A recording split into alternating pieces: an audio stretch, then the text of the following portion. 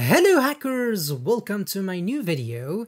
In today's video we're going to hack CORS vulnerability with a basic origin reflection. This lab has insecure CORS configuration that trusts all the origin, and that means any other website open in this browser is able to interact with this vulnerable website, and that's really dangerous because a malicious website can use our cookies to steal our sensitive data from this vulnerable website.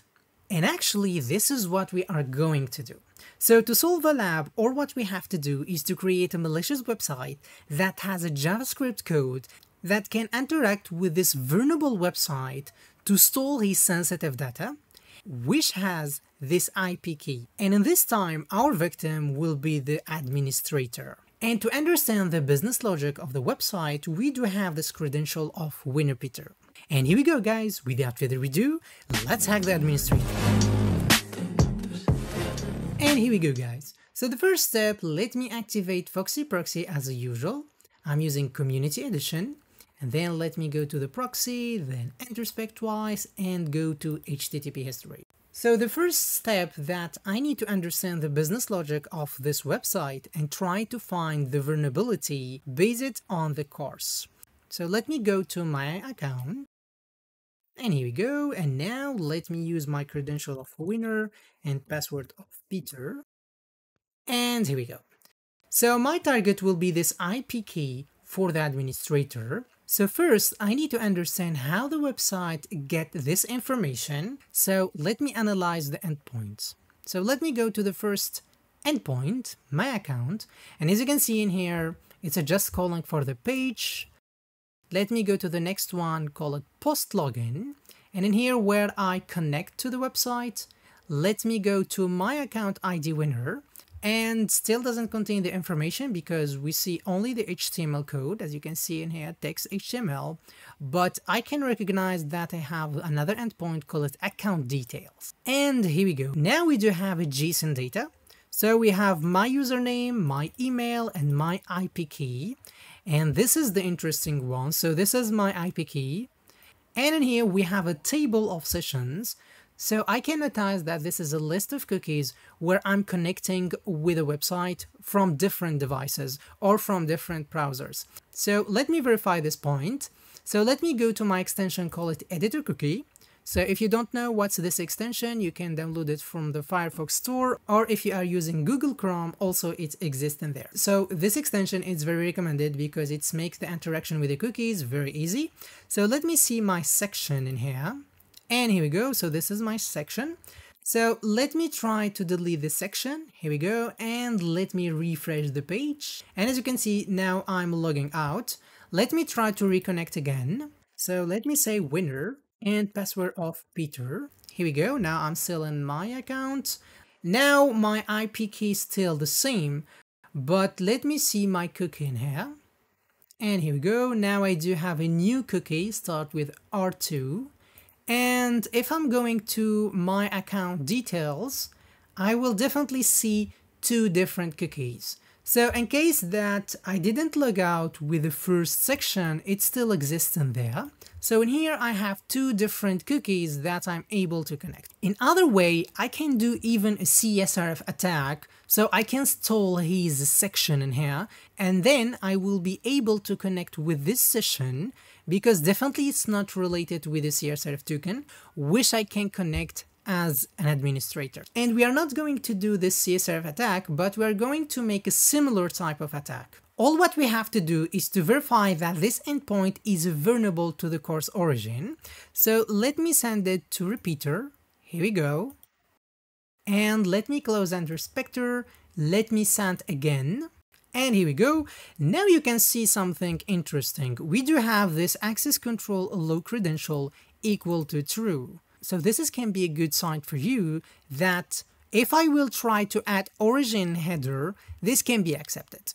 And another very good sign in here that we do have only a section related in the request to get the sensitive data. And we don't have the CSRF token to prevent for the CSRF attack. And to verify what I'm saying, let me try to change this section with the previous one. So let me send it in here. And as you can see, I'm still able to get the sensitive data. So this is a good sign that tell me that this request it's not prevented enough. Let me try to add extra header. Let me say origin and let me say popo.com and see how this is going to interact. Let me send. And here we go, guys. Now I'm able to see new header, call it access control origin. And as you can see, there is a popo.com. So this is a very good sign that this endpoint is vulnerable to the CORS attack. So that means the developer that created this endpoint, he's absolutely forget to make the configuration, or he made it with a mistake. Let me try to change the origin to something else. So let me say popohack.com and let me send again. And here we go, still have the same response. So this is different origin. And to do this attack, let me go to my code editor. So I'm using VS Code. Now let me create HTML file. So let me say index.html. Here we go. Let me close this one and let me say HTML5. Here we go. So this is absolutely the malicious website. So in this case, I'm going to make it very basic, but in the real life, you have to make it very realistic. So then you will be able to attract easily the administrator user. So in here, let me say H1. Here we go. And let me say, hello, my friend. And here we go. And now I'm going to create the malicious code. So let me open the script tag. And here we go. So in case that this endpoint is vulnerable to the CORS, I'm not going to use a fetch method, but I'm going to use XML HTTP request. So let me say const request new HTML HTTP request, and here we go. And now request open, that takes the parameter. And then we do have request onload. So this is take a function. So I'm going to use arrow function. And in case that this endpoint allows the credential equal true, I'm going to add its credential. So this is request equal to true. And then definitely I need to send the request. So request send function. Here we go. So let me back to the open one. So the first parameter in here is the method. And as you can see, I'm using get. So this is get https // and let me copy the host. And definitely I'm targeting this endpoint, call it / account details. And here we go. And the third parameter is absolutely true. And here you go. So now what I'm going to do in this case. So let me assume that this website is not just a page, but is already exists on the internet. So it's absolutely hosting on the web server. And then I have to activate the debugger so I can see anything right in hand. So this is absolutely similar of the console on the website. So let me show you how. So let me right click, then inspect. And here we go. Now let me make it more bigger so you can see. So this is absolutely similar of this console. And what I'm going to do in here, I'm going to use window.location.reference. This is absolutely a default variable on every website. And I'm going to change its reference. So in the request, we have the response. So let me say request, and then we do have this response. And this response is absolutely the JSON. So I will change its reference so I can read it on the console and containing the sensitive data. So in case that this is a reference, so this is absolutely the URL, and this is absolutely string, so I cannot use JSON. So I'm going to use another attribute, call it response text. And here we go. So if you're not familiar with this one, let me show you what I'm talking about. So let me say window, then location, then the reference. As you can see, this is my full endpoint. And let me try to change it this time. Let me say popo. And now you can see it redirected me. So let me show you the endpoint. You can see it in here that this is a /popo. But in the real life, I will be able to read this redirection and contains this sensitive information. So now let me back to my website, let me close the console, and let me finish my code, and here we go. Let me add some specific characters so I can find it in here. Let me say slash popo, then question mark key equal, and let me add a plus in here. So then on the console, I will definitely search with this slash popo. And here we go. Now I'm able to send the attack. So let's say Control A, Control C, and now let me go to the exploit server. Here we go. And let me send it to my victim. Let me store it. And now let me deliver it to the victim.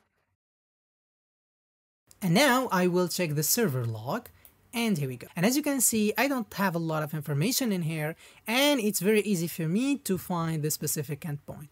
And as you can see, now we find the slash popo key, and this is the object that I was looking for. So let me select all of it. And here we go. Now let me copy it. And in case that this is start with a %20, so this is different URL encoded. So let me decode it in here. So let's go to the decoder, let me paste it in here, and let me decode the URL. So this is the username, this is the administrator email, and this is my target, the IP key, and also I do have this session. But before going to submit this IP key, let me show you how I'm able to connect with this session. So let me go in here, and here we go. Now let me go to my cookie editor. Let me go to the session and let me change it in here. Let me save. Now let me refresh the page. And as you can see, guys, now I'm able to see an admin panel. Let me go to my account first. And as you can see, now I'm the administrator and this is my IP key. Let me copy it. So you can copy it from here or you can just copy it from here. And now let me submit the solution. And here we go, guys. So I hope that you learned something new for me and you learn how you will be able to make a malicious web page that's stealing your victim cookies. So guys, if you liked the video, don't forget to subscribe to my channel, like the video, and if you do have any question or any recommendation, please put it in the comment below and stay tuned for the next videos.